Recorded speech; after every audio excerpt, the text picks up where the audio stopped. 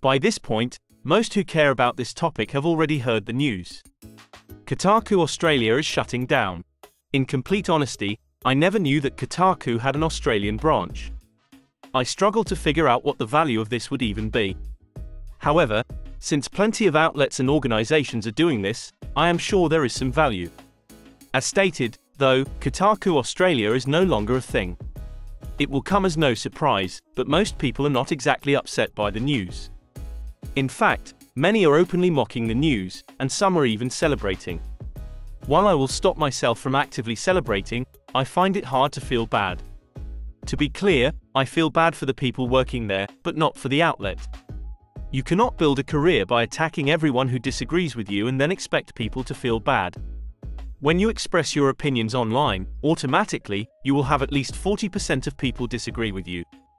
This is at least true when talking about politics, religion, or social issues. That is completely normal.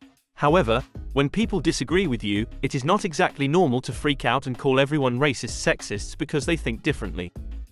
To top of this onslaught, when you label yourself a gaming journalist and gaming publication and all you do is social activism, it becomes much worse.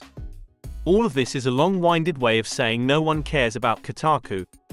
This is how most people feel. Notice, though, that I say most because there is one person going nuclear.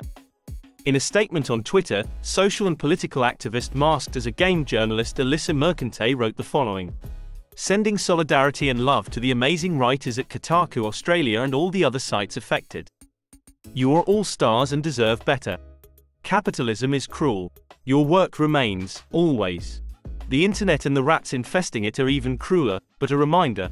Cheering for good people losing their jobs while men get rich off their labor is morally bankrupt. And by the way, I hate that I even have to say this, but let's stop the reactionary ride before it gains speed.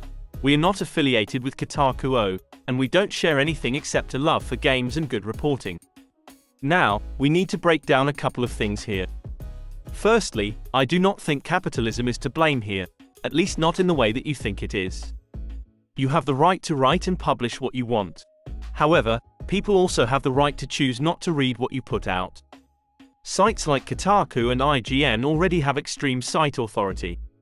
That means any topic these sites cover automatically appears at the top of Google search results. With this massive boost, if you still cannot get people to click, that is on you. Calling people rats on Twitter is probably not the best use of your time when your site is dying. If you stop tweeting 200 times a day and instead focus on gaming articles gamers want to read, you may not have to shut down a different branch every other day.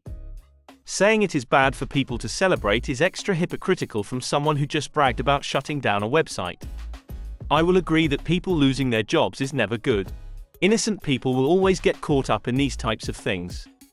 It only takes a few crazy people to ruin it for everyone. The truth is, I do not even know if Kotaku Australia is bad. However, considering that many Kotaku people also write for the Australian outlet, I have to assume there is some overlap. The point here stands. People like Mercante give the entire Kotaku name a bad reputation. In fairness, though, she is one of many bad people there. The disease in Kotaku runs from the top down to the bottom. That was proven when the parent company mandated that Kotaku revert to writing gaming content. Many, including the editor-in-chief, quit. Keep in mind that this is a site that calls itself a video game writer. I am not celebrating people losing jobs. It is hard to root for people who will dance when you fail.